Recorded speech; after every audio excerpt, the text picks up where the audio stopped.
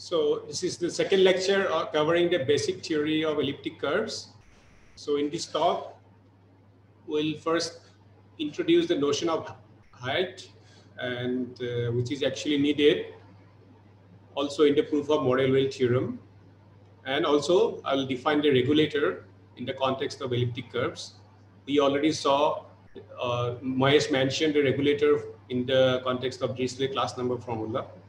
So we'll discuss that a bit, and then finally we'll talk about elliptic curves over complex numbers and their association with lattices. Okay, so as I said, this notion of height will be useful to us in the context of proving the Morel-Weil theorem, and we'll also use it to define the regulator, which is kind of a volume element associated with the Morel-Weil group of an elliptic curve over a number field. And the basic reference will be Silverman's book on arithmetic of elliptic curves for this part of the talk. Okay, so roughly speaking, the height, what does it say? The height of a rational point, it measures how complicated the point is from the viewpoint of number theory. I've just quoted Silverman here from his book. So what is the basic notion? Maybe it is best to understand it for rational numbers, although this notion extends to number fields. So let's just first see it for rational numbers. So suppose we have a rational number m by n in its lowest form. So we can define its height as the maximum of the numerator and the denominator in absolute terms. So for example, height of 1 is 1, but height of 999 by 1000, it is actually 1000. So in some sense, this fraction is more complicated than 1. Okay, that is the idea. And it is quite easy to observe that if we have any real number b, then the set of rational points of bounded height is finite. Okay, and so we want to use this for points on the elliptic curve as well. And for that, what you can do, if we have a point, a rational point defined on an elliptic curve over Q, then we can define its height with just the height of the x coordinate, which we have already defined for rational numbers. When this point is not the point at infinity, okay, because they are, of course, x and y are infinite. So, I mean, for that we define it separately. It is 1. The height of the point at infinity is defined to be 1. And to define it over number fields, one has to work a bit, because one has to involve all the places. Or in fact, this can be defined for projective n space first. Okay, so points in a projective space over a number field, we can take the homogeneous coordinates, and then we take the norm at each place v, and then we take the maximum of them, and then we finally take the product. So it is somewhat more involved, but just keeping in mind the height for rational numbers, we can understand the main points. So I'm just skipping the details regarding heights of for number fields, elements from a number field. But of course, all these things are explained in detail in the book Arithmetic of Elliptic Curves in chapter 8. So, but it is more convenient to go to a logarithmic height, so that we can compare the height of p plus q to height of p and height of q. So rather than the capital H that we used, it's often better to take the logarithmic height. And so this logarithmic height is defined as you take the capital height and then you take the log of it. Okay, so, and of course, this height will also have this kind of finiteness condition. So if we have an elliptic curve over a number field, and if we are given any real number b, then the set of points on the elliptic curve of bounded height or height bounded by b, it is finite. And secondly, we can see how the height of p plus p naught compares with height of p. So that's that in fact there is a constant depending on the elliptic curve E and a fixed point P naught, such that the height of P plus P naught is less than equal to 2 times of height of P plus C naught. In other words, it compares nicely. Height of P plus P naught and twice the height of P, it compares nicely. And another property is that if we add P to itself, how does the heights compare? Okay, even then, it is nice behavior that height of 2P is like height 4 times height of P. So it's like almost like quadratic in nature. Okay, we can see that like from this, in fact, one can see that if we multiply a point P n times, then height will be multiplied almost like n squared times. Although it's not quite exact, but behavior is like that. So you can see that a logarithmic height function, it behaves like a quadratic function. Okay? So height of n times P and n square of height of P, they are like bounded. This difference is bounded. And one would like to get rid of this bounded term. Okay? And one can do that using what is known as this canonical height. Okay? So in fact, we get a quadratic form, which will differ from this logarithmic height by a bounded amount. Okay. So in fact, this logarithmic height, which almost behaves like a quadratic function, from there we can get another height known as this canonical height, which is these two will differ by a bounded amount, but the canonical one will behave like a quadratic form. Okay, so it will be defined like this. So how we define it? It is like we take this limit of this sequence 4 to the power minus n height of 2n times p. And because of the properties in the first three lemmas, or the lemma 2 and lemma 3, we can show that this is actually a Cauchy sequence, and then it is it approaches some limit, and this gives us the canonical height. Okay. And this canonical height has nice properties, which we'll also use in proving the Morel-Weil theorem. That this is known as the parallelogram law, that if we have 2 points on the elliptic curve, and if we compare the heights of P plus Q and P minus Q, then it is like 2 times height of P and 2 times height of Q. So this is quite useful. And secondly, as we said, it will be like a quadratic form, that height of NP is n square times height of P. And we get what is known as the height pairing, that we take all the points on the elliptic curve, defined over its algebraic closure, and then we get a pairing through this canonical height, that this pairing of P and Q, the value is height of P plus Q minus height of Q minus height of Q. So this actually gives us a pairing. And this pairing will appear like when we, like the Higner point, like to show that from the Higner point we are getting a point of infinite order. This pairing is also useful because Gauss-Jagier formula gives the the canonical height of the Higner point that we get, and that turns out to be non-torsion if the height is non-zero, because canonical height is property that it is always non-negative, of course, but it is zero if and only if it's a torsion point. So if we want to show that some point is okay, so there's some okay, just a moment, yeah. There's a question, I suppose.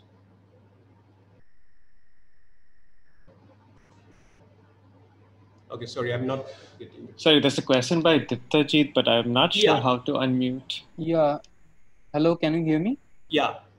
Yeah, so in the point number B here, you have written that h hat of np equals to n squared times h hat of p. So isn't there a constant term, error term like that that No, occurred in the... no, one can get rid of that actually when we take the canonical height. Oh, all right. Okay. Okay, that is one of the purpose of this canonical height. Okay. Okay, so somehow the chat box I cannot easily locate. So maybe anyway I can answer the questions at the end of the lectures. I mean, I'll try to address. Okay, so yeah, so this property P is also quite useful. That from the height itself we'll know whether the point is torsion or non-torsion. And as I said, in Gross-Zagier formula for the Higner point, that this height of this canonical height of the Higner point is shown to be the derivative of the L function. So that if the derivative is non-zero, then one gets a non-torsion point. So in that context, so canonical height is quite useful. This is just to give the impression that this is a very useful notion. And property E is that this logarithmic height that we discussed or introduced earlier, and this canonical height, they differ by a bounded amount. And sorry. And the final property is that actually this is uniquely defined, because if we assume all these properties for any function, then it has to be, I mean, there's only one function satisfying all these 5 properties. So it has to be the one that we defined previously, okay? Because this one, the way we have defined, this actually satisfies all these properties. But on the other hand, no other function satisfies this, so to speak, okay?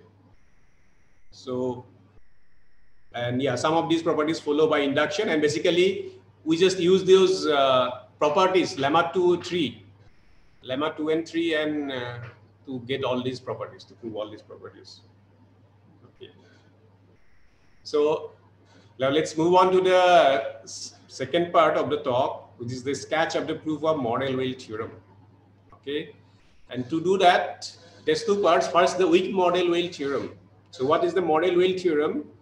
It says that if we have an elliptic curve over a number field, then we know that the k rational point on the elliptic curve V is a finitely generated abelian group, and it has some copies of, I mean, we have to show that basically, that that's a finitely generated abelian group.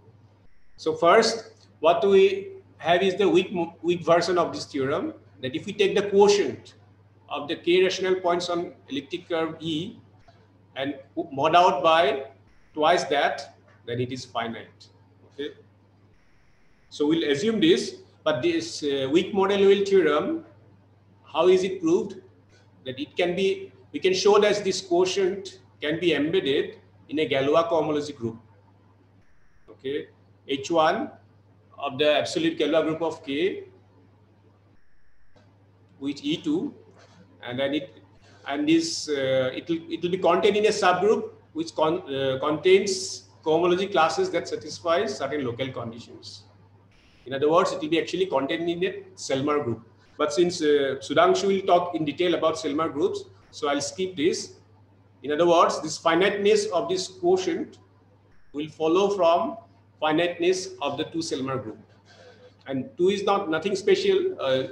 So if we quotient by any other natural number also, ek by mek, that will also be finite. Okay, but 2 will also suffice. So in order to prove the Mordell-Weil theorem, we just recall these properties of the canonical height, that height of 2p is 4 times height of p.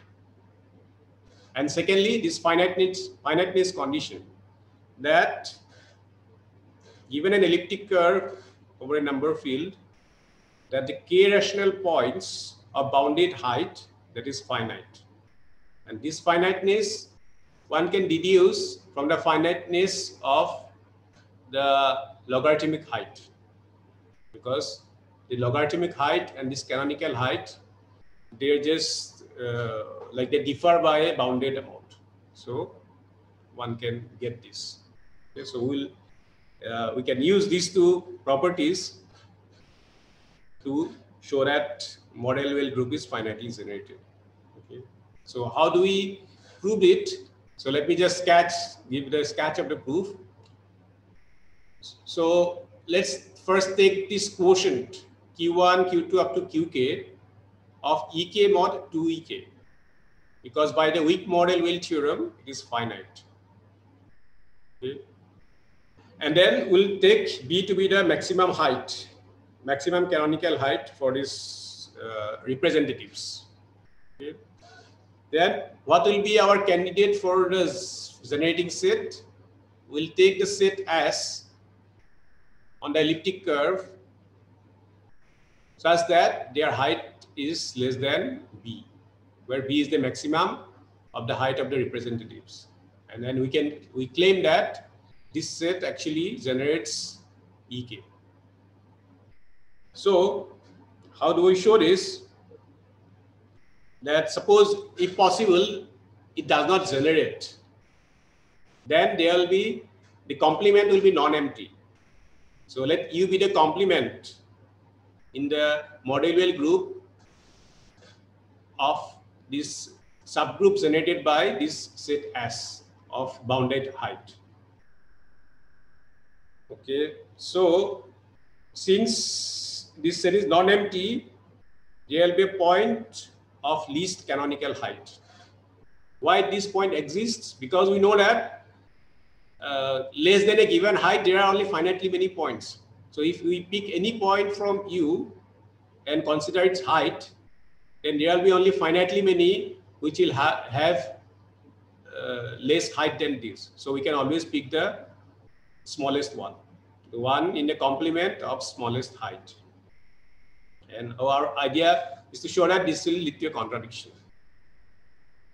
Okay, so yeah, so existence of such a point in the complement is guaranteed if we assume the non-emptiness because of the finiteness property of this canonical height. Okay, so now this point R we can write, because this is the point of smallest height, so we can write it as some representative Qi plus twice a point on Ek. Okay, because Qi, they form a set of representatives for Ek mod 2Ek. So we take a representative and then we take an element from the subgroup 2Ek. So we can write R as Qi plus 2P. Okay, and we observe that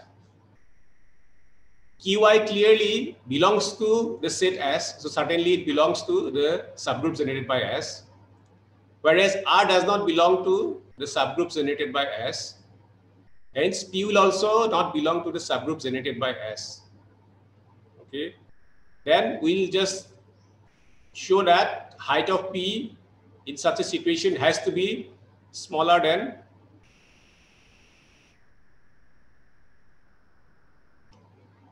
so let's see. So how do we prove it? Like we just use a parallelogram law that we know that 2 times height of R plus 2 times height of Qi is height of R plus Qi plus height of R minus Qi. Okay, so we just have to work with this, and then we observe that 2 times height of Qi is height of R plus Qi and height of 2P, because R minus Qi is 2P, minus twice the height of R. And since height of any point is non-negative, so we get this inequality. And we observe that height of 2P is 4 times height of P. And coming out of all this is that we find that height of R is less than height of Qi. Okay, so in other words, it's just a calculation with height. Okay, which gives us a contradiction because we get a point of lesser height in the complement. Okay, so this is the idea of the model wheel theorem using canonical height. Okay, so next we talk a little bit about the regulator of an elliptic curve. Okay, so it's an important arithmetic invariant which we can compare with the regulator of a number field that Mahesh also talked about in the context of units. Okay, so how do we define the regulator? Because with the model wheel theorem, we know that Ek tensored with R, it's a finite dimensional vector space over R. And we can think of Ek quotiented out by these torsion points as a lattice. And this regulator we can think of as the volume of this fundamental domain of that lattice. Okay, so it's like the volume of the fundamental lattice, Ek quotiented by Ek torus. And this volume is calculated with respect to the Néron-Tate height pairing or the canonical height pairing that we mentioned. Okay. So how does it work out? Suppose these are the generators P1 up to P1, P2, PR. Let them be the generators of Ek mod Ek torus.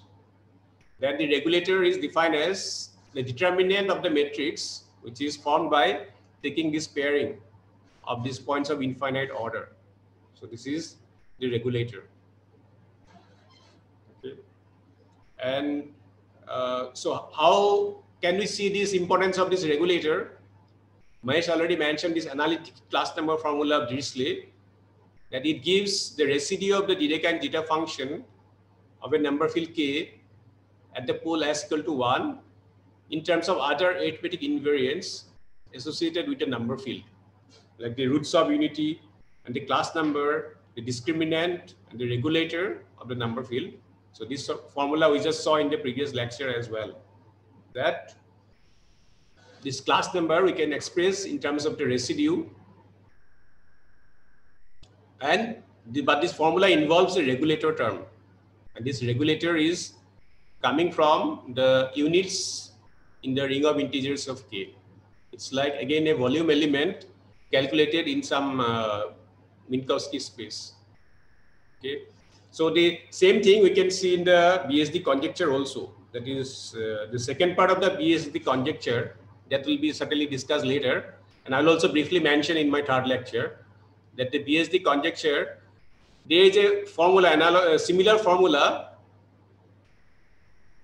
for the L function of an elliptic curve that expresses the value of the L function at s equal to 1 in terms of certain arithmetic invariants. What are those invariants in this context? It's like the local Tamagawa numbers, the order of the Shafarevich state group, the number of points, torsion points on the elliptic curve, and a period, and together with the regulator. So this regulator makes its appearance there.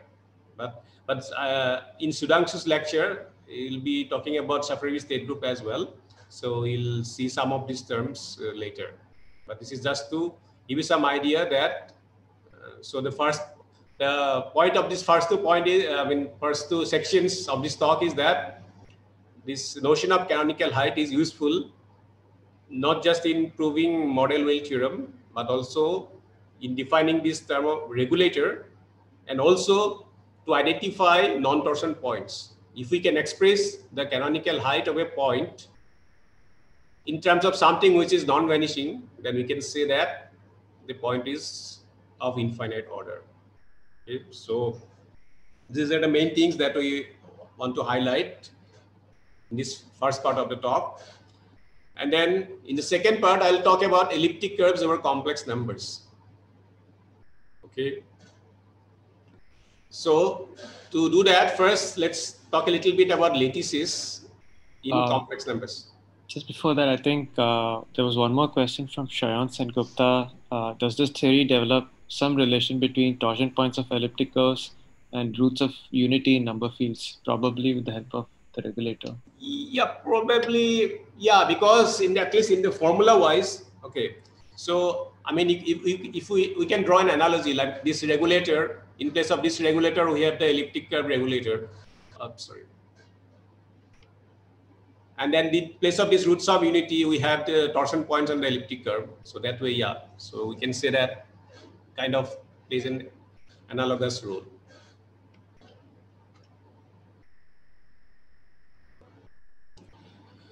Okay. So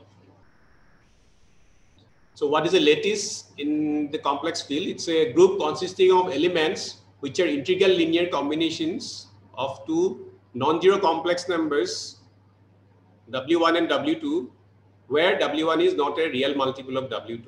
So in simple terms, we just ZW1 plus ZW2, or the set MW1 plus MW2, where m and n are integers, and omega, this W1 and W2, they are not like linearly dependent over R. Okay. So I mean, W1 and W2 over R, they will span complex numbers. Okay, so this is a lattice. And so if we look at the quotient, that if we look at the quotient of C by a lattice, we'll see that it's like a torus, because we can take just the parallelogram here, and then its opposite sides are also identified, so that it gives us a torus, and which has genus 1, topological genus 1. And what we want to show is that this C mod lambda is isomorphic to a lattice. C mod lambda is isomorphic to an elliptic curve. So basically we want to see an association between lattice and elliptic curves over C. Okay, and in order to do that, we have to define some function from C mod lambda. In other words, and to define functions on C mod lambda, we need certain functions which are invariant under translations by lambda. So in other words, what we need is elliptic functions. So what is an elliptic function? If we have a lattice lambda, then this elliptic function relative to this lambda, it's a meromorphic function on C, which is invariant under translations by the lattice elements. Okay, and for convenience, we denote the set of all elliptic functions by C lambda, and it's a field, and we can think of it as a function on the quotient group. And it follows from Liouville's theorem that an elliptic function with no poles or no zeros must be constant, because Liouville's theorem says that an analytic function on C, it has to be, I mean, an entire function is constant. Okay, so this follows from Liouville's theorem that analytic and bounded function, must be constant. Okay, so first we try to construct some functions from some elliptic functions. So the first one is like this Weierstrass P function. So how is this defined? This Weierstrass P function with respect to a lattice lambda, it is given by this sum, this infinite sum, that is 1 by z squared. Then you sum over the non-zero lattice elements, 1 by z minus omega square minus 1 by omega square. So this one can show that this actually converges absolutely and uniformly on every complex subset of C minus lambda, and clearly it is even, and it is meromorphic, and it has a double pole with residue 0 at each lattice point and no other poles. So all these details are there in Silverman's book, so I'm just mentioning some key points here. That this function, first of all, it is a meromorphic function. Then of course we want to show that it is elliptic. To show that it is elliptic function, then let's look at its derivative. So if we differentiate term by term, which you can do at away from the lattice points, and we find that the derivative appears like that. So clearly this derivative is certainly elliptic, because if we translate by lattice elements, it is invariant. Okay. And then if we integrate the derivative, then we find that we'll have some constant term, but this constant term has to be 0, because if we simply evaluate it at minus omega by 2, then we find that because of evenness of the Weierstrass P function, that the value at omega by 2 and minus omega by 2, they have to be equal. And in other words, it's basically, in other words, it simply follows, or it's trivial to show that this Weierstrass P function is elliptic. So we have two elliptic functions, P and its derivative. And actually these two are enough, because one can show that every elliptic function is a rational combination of these two. So given a lattice, we essentially did this Weierstrass P function, and together with its derivative, Any other elliptic function is just a rational combination of these. Okay, but to get the map from C mod lambda to an elliptic curve, we need to relate, because we'll see that this Pz and P dash Z, they satisfy an algebraic equation, which will be cubic in P and quadratic in P dash. In other words, it will be of the form y square equal to x cube plus ax plus b form. Okay, so to do that, we just need to look at these expansions of Pz and P dash Z. We look at their Laurent series of Pz, which is given by this expression, which involves this Eisenstein series of weight 2k plus 2. So what is this Eisenstein series? For a lattice lambda, the Eisenstein series is like you take all these even powers of the lattice, non-zero lattice points, and then it converges for k bigger than 1. And then this gives you this Laurent series expansion of Pz. And similarly, one can obtain this for P dash Z, and then compare and see that this P dash Z square is nothing but 4Pz cube minus Z2Pz minus Z3. So what are these Z2 and Z3? They can be expressed in terms of these multiples of this Eisenstein series. Okay. Anupam, there's one more question in the chat. Is the field of elliptic functions same as the field of meromorphic functions of the Riemann surface C mod lambda? Yeah, I think so. So now to be an elliptic curve, what we need? So if we have y square equal to cubic, we want this cubic not to have repeated roots, because for the sake of non-singularity, this should not have any repeated roots. That can also be shown actually, that this Z2, and since this coefficient, this leading coefficient is not 1, but it is 4, so the discriminant will be slightly modified, and it will be enough to show that Z2 cube minus 27 Z3 square is non-zero. And one can show that.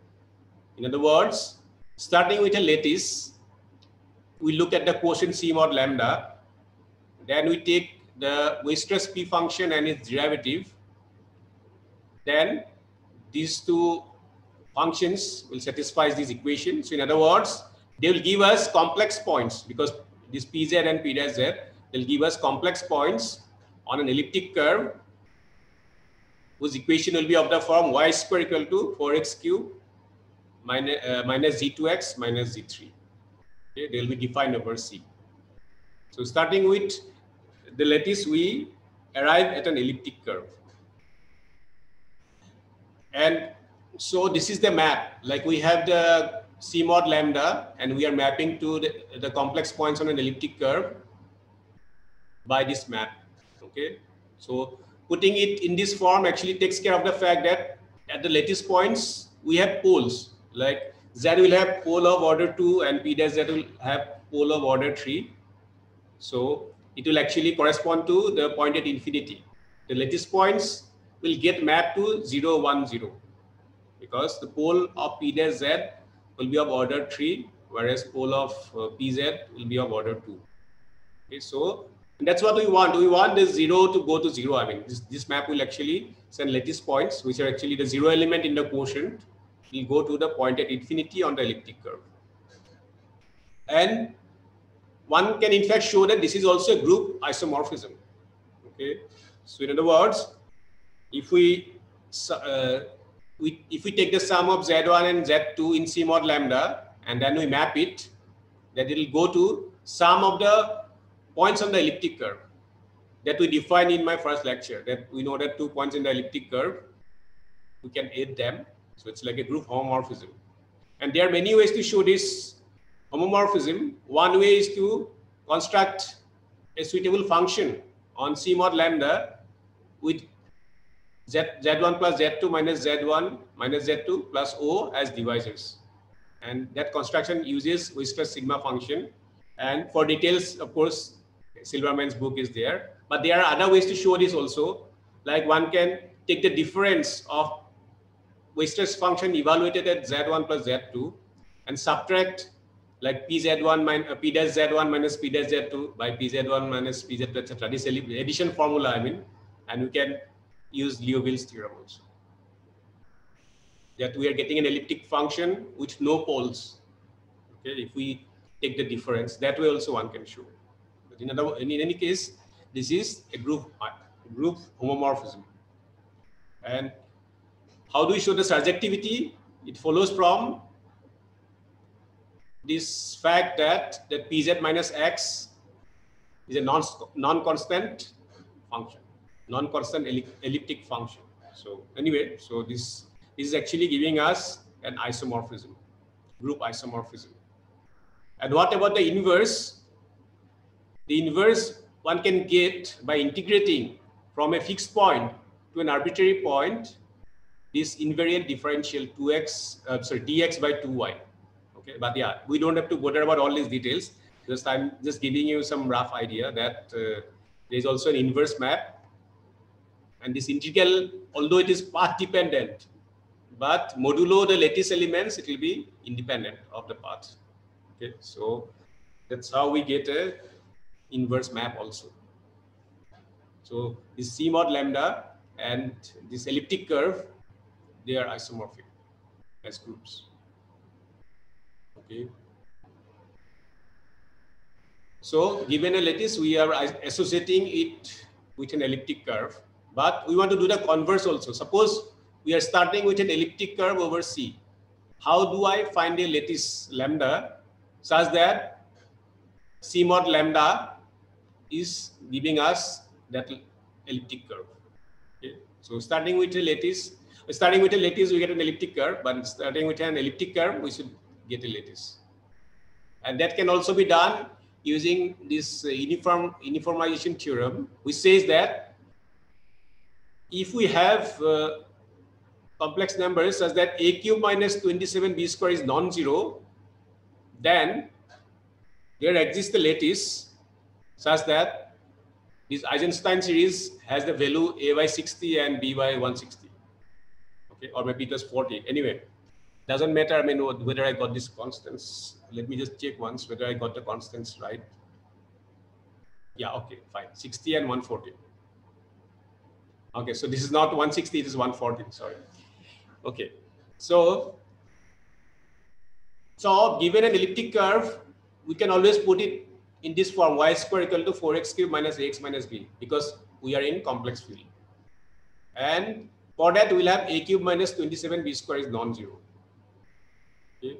And whenever we have that for complex numbers a and b, then we can find a lattice such that this z2 is a and z3 is b.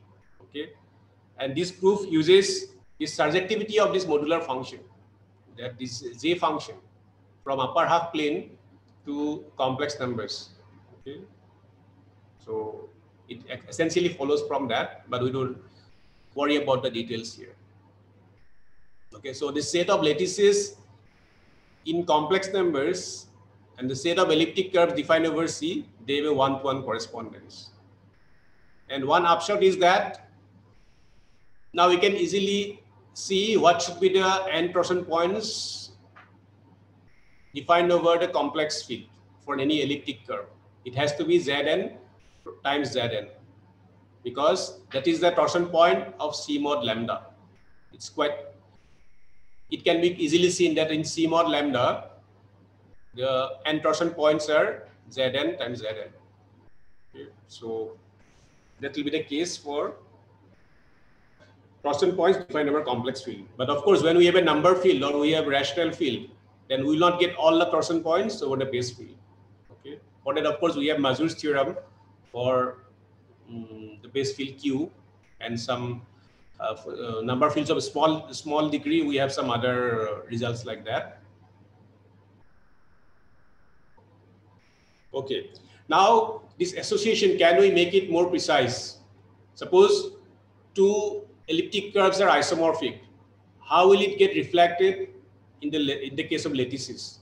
Or in what sense two lattices should be related so that we get isomorphic elliptic curves?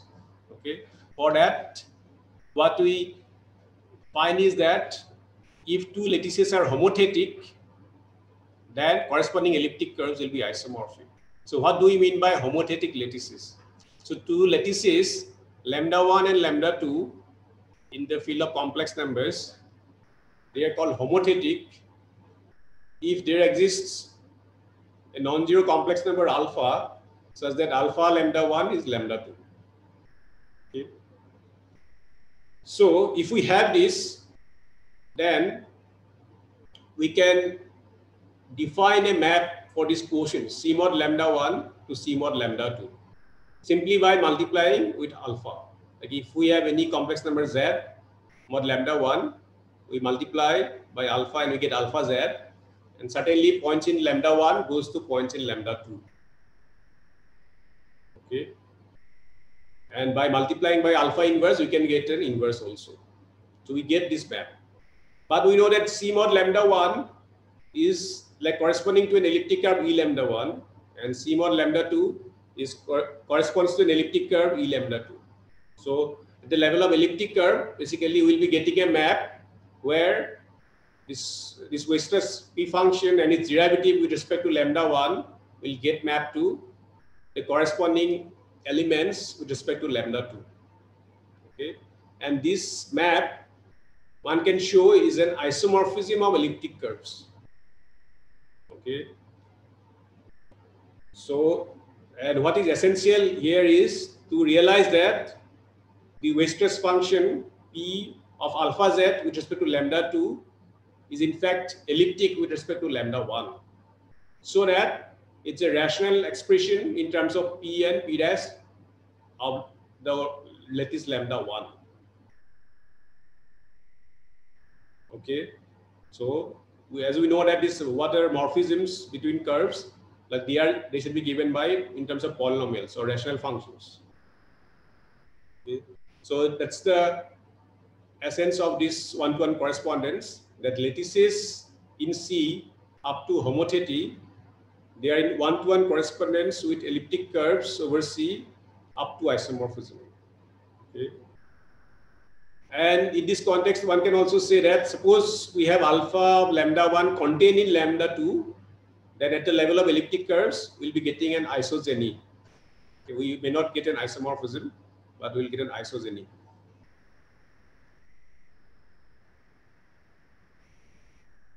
Okay, so now, so if we can understand this space a bit better, the lattices in C up to homotheity, if we have a good set of representatives, then we'll have a good set of representatives for elliptic curves over C up to isomorphism. So let's see, lattices in C up to homotheity, do we have a good representative set? And for that, we go to the complex upper half plane. So let's take the complex upper half plane. So it consists of all complex numbers with imaginary part bigger than 0. Okay. And then for such a complex number, we have the lattice lambda tau. For any tau in the upper half plane, we can get a lattice lambda tau, which is z tau plus z. Okay. So first we observe that if we start with any lattice, any two basis elements omega 1 and omega 2, then what happens, since they are not real multiples of one another, their imaginary part will be non-zero, and at least one of them will have positive imaginary part, either omega 2 by omega 1 or omega 1 by omega 2, their imaginary part will be positive. So let's say omega 1 by omega 2 is positive. It has positive imaginary part. Okay. Then we can see that the lattice that we started with, we will find a homothetic lattice lambda tau. Okay. In other words, we can always pick a lattice of the form lambda tau in any homothetic class. So that is one simplification. Okay. That we don't have to look at arbitrary elements omega 1 and omega 2, but we can always take 1 comma tau as the basis for the lattice in a homothetic class.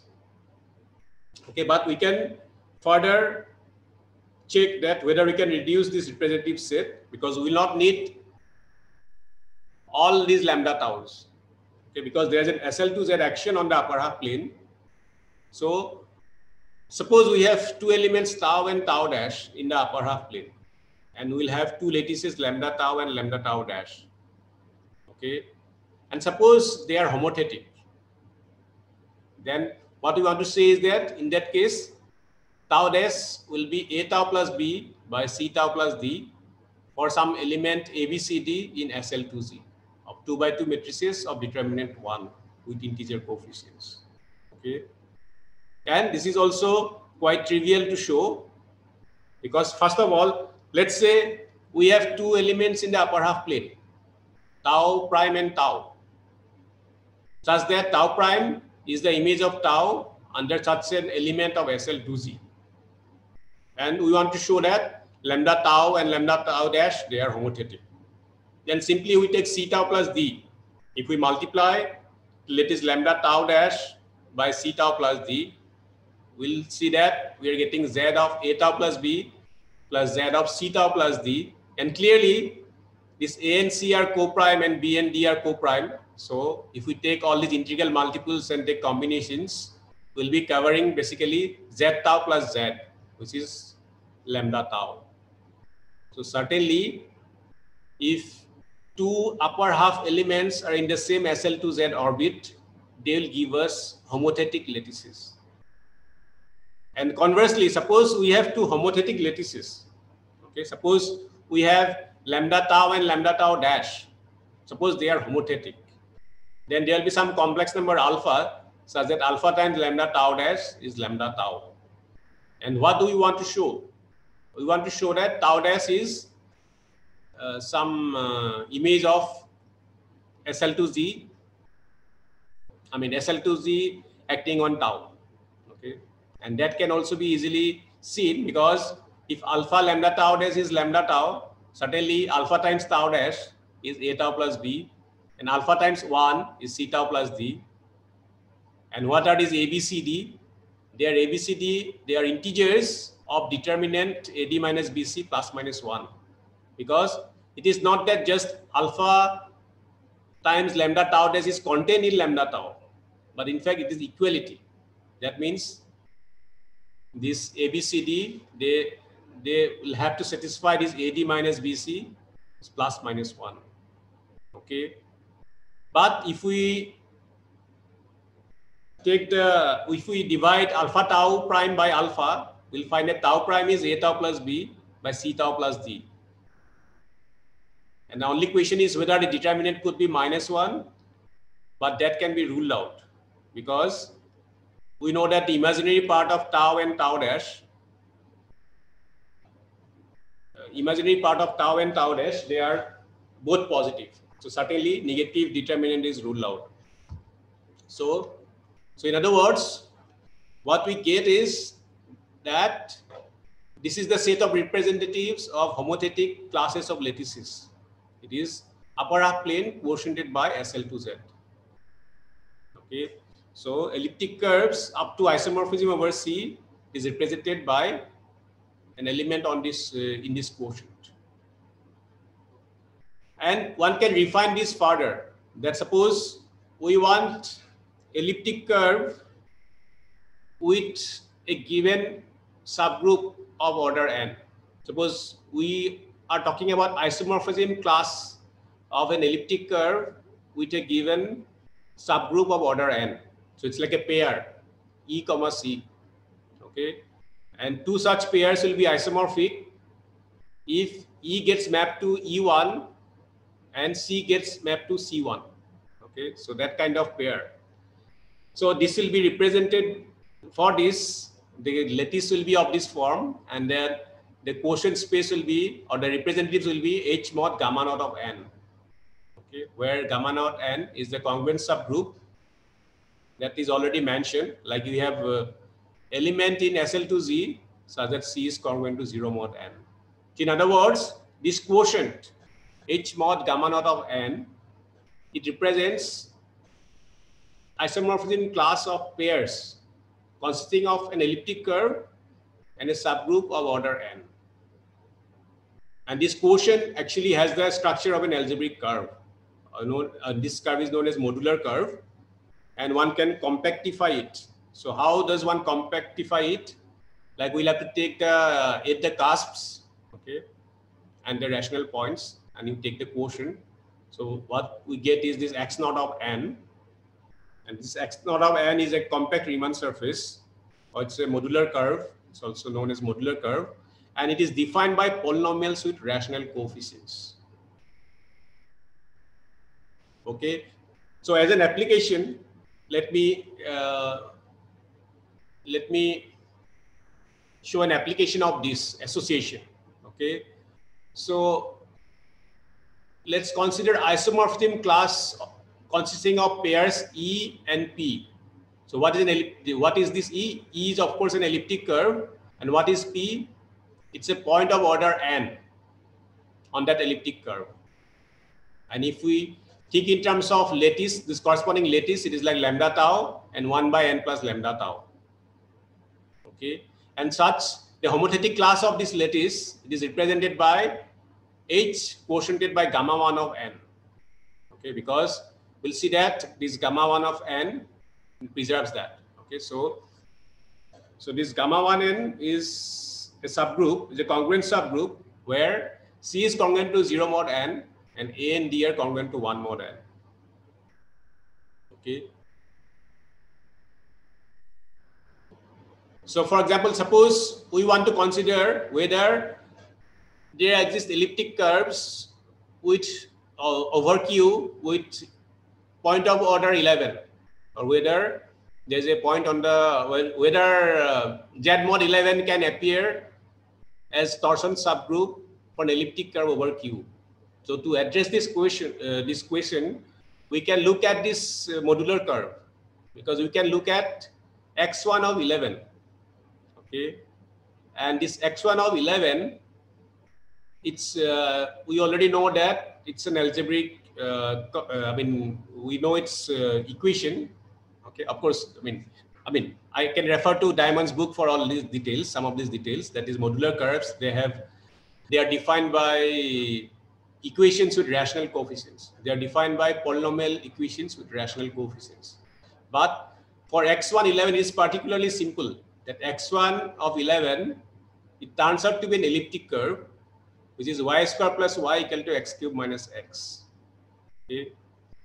Then what we want to do, we want to show, because our purpose will be served if we can show that y1 11 has no rational point. Then our conclusion would be that there will be no elliptic curve defined over Q with point of order 11. Okay. So to do that, it's easy to find the points on this elliptic curve, because this has rank 0 and this has only 5 points, and they are all cusps, meaning they do not belong to y1 11. They came only due to this compactification. Okay, so these points actually are not there in the y1 11, whose points actually represent these isomorphism classes. So in other words, our conclusion would be that there is no elliptic curve over Q with a point of order 11. Okay. Similarly, so why are there, like in Mazur's theorem, we saw that there are infinitely many elliptic curves over Q with torsion points of order like 1, 2, 3, 4, 5, up to 10, except 11, but again 12. Okay, so those. So for that, what we have to observe is just x1 of n.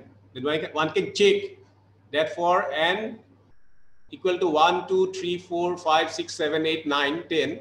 Of course, 11 does not work, but again take 12.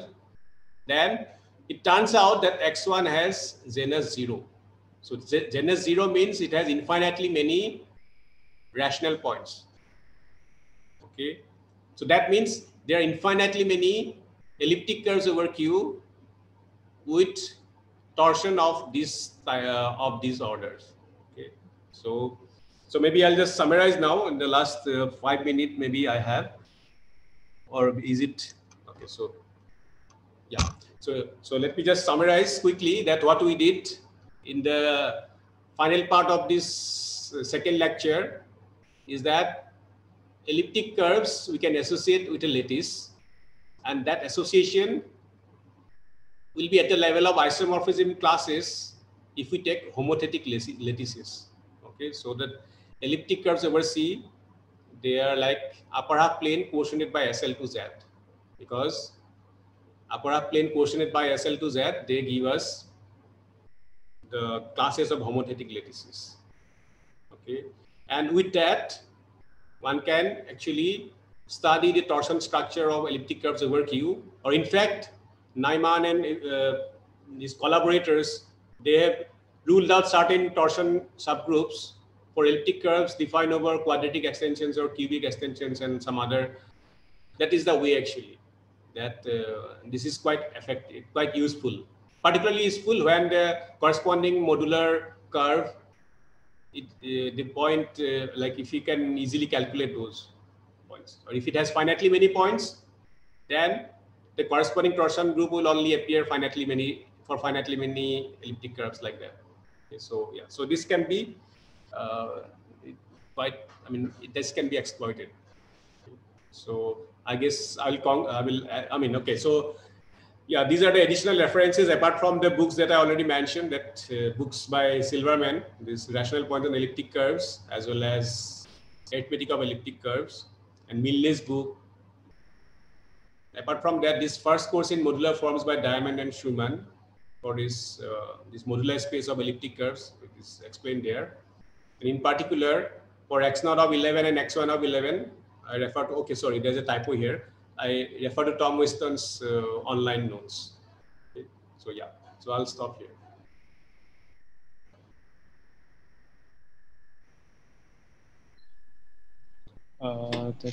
There are two questions. Did you unmute yourself and ask the question? There were two raised hands, but but now they're not there anymore.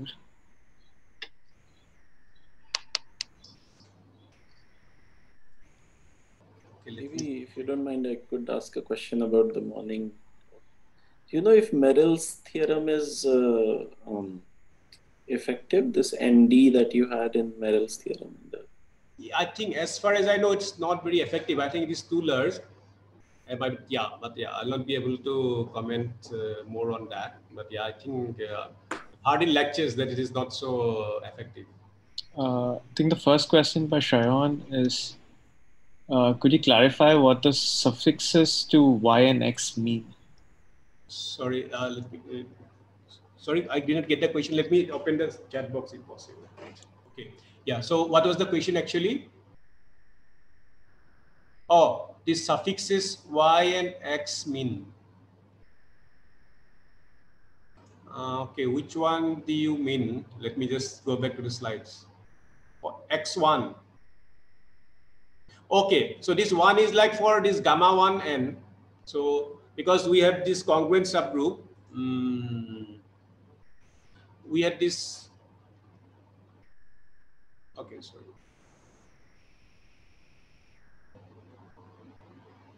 Okay, so one question is about this, calling it 1. So that's because we are using this gamma 1 of n, where like we, apart from C being congruent to 0 mod n, we also insist that A and D are congruent to 1 mod n. So this is, whereas this x, okay, now I got the point. Okay, sorry. Yeah, so and this gamma naught of n, this y naught, this is like, because we are only insisting on C being congruent to 0 mod n. So that's like because of this congruent subgroup. When this subgroup is gamma naught of n, we are denoting it by y naught of n and x naught of n. And if we are taking the other congruent subgroup gamma 1 of n, it is y1 and x1. And as for y and x, yeah, so it is before compactification, because what we are doing, so here you can see the difference, that here the upper half plane together with infinity and the rational points. Okay, so all this together we are taking and then quotienting out. It's like the compactification. And this again, one can refer to Diamond's book, Diamond and Schumann's book. So it is all explained there, that how these modular curves are compactified.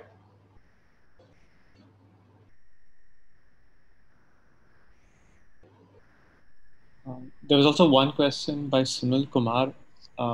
Is it possible for two elliptic curves to be defined over a number field, be isomorphic over the complex numbers, but not be isomorphic over the number field? Yeah, it is certainly possible. Yeah, like these quadratic twists of elliptic curves. Yeah. Are there other questions for Anupam that you would want to ask? Yes, there's one raised hand by Manudeep. You could unmute yourself and ask the question. So, sir, I have a question that so if I take the standard lattice in C, that is just unit box, and then I can rotate it by identity, that I multiplying by I just rotated by 90 degree. So then the lattice becomes same, but these lattice should not define elliptic curve of non-CM, right? It should be a CM elliptic curve. Yeah, I think this will be a CM elliptic curve. Yeah, it will be like complex multiplication by I. Yes. Okay, just that's questions. Yeah, so usually what we get is like for most lattices, if alpha of lambda tau is lambda tau, so that happens for alpha lambda tau is contained in lambda tau, and usually alpha is an integer, but for some special types we get even for non-integers, and those are precisely the cases of complex multiplication. In fact, I'm going to mention it in my lecture tomorrow, because when we talk about analytic continuation of L function, of course it is known for modular elliptic curves, but that works only over Q. But over general number field, we don't get analytic continuation of Hasse L function, except in the case of complex multiplication. So in that context, I'll talk a little bit about elliptic curve with complex multiplication. And of course, Kurzweil's theorem, that is this BSD for elliptic curves with complex multiplication with a point of infinite order, that also requires this theory of complex multiplication. So yeah, I'll briefly mention it in tomorrow's lecture also.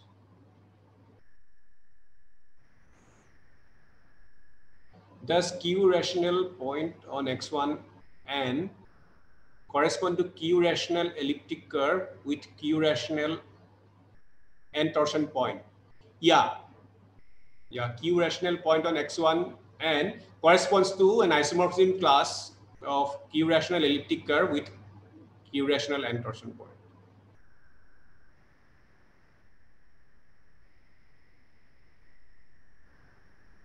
Does non-zero genus? No, actually, in fact, if genus gets bigger, because we had this Mordel's conjecture proved by faultings, that genus 1 and genus 0, you may have infinitely many points, but if you have genus 2 or higher, you have only finitely many points. Okay, so of course genus 0 gives you more.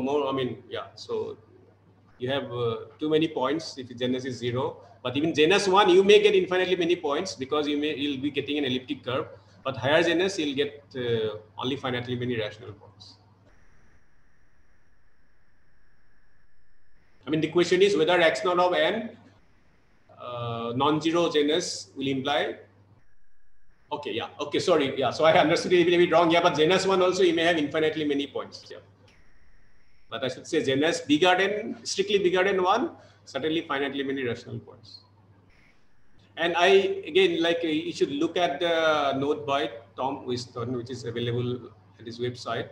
So it has explained all these things in detail, particularly x naught of 11 and x1 of 11. Explicitly, what are the cusps and all. And how do you get the equations of these modular curves? For that, one can refer to Diamond and Schumann's book.